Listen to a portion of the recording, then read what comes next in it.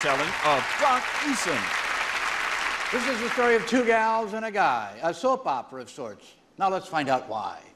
The first two of three were husband and wife, a king and his queen for most of their life.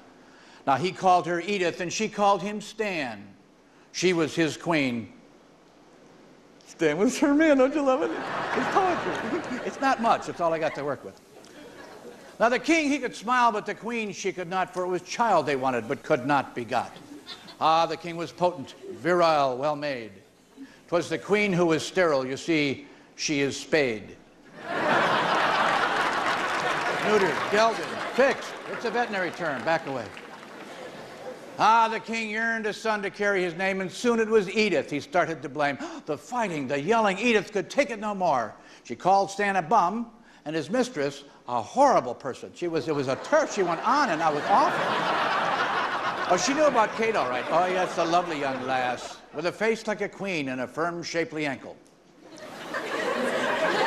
Nice ankles, huh? She's a little clubfoot, but she still dances well, and that's important in a marriage. What's he talking about? 'Twas Kate the king lusted, but still loved his queen, and so a threesome they became with the king in between. Welcome to Hollywood. The King Stan Trio, they came to be known. It's a young crowd, isn't it? But a king with two queens would be rocking the throne. You see, lust and greed don't mix well with fate, and soon it was Edith who lusted for Kate.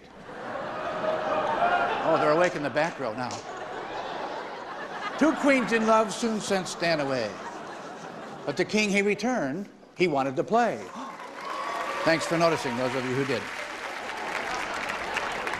They refused him quick, sent him back outside the walls, and should he return, they would cut off his hand, so he couldn't open the door. What? Well, Stan was persistent. He wanted to play, and so he snuck back once while Kate was away. A fight soon broke out. Edith screamed, yelled, and hissed. Not to mention the king, boy, was he pretty upset.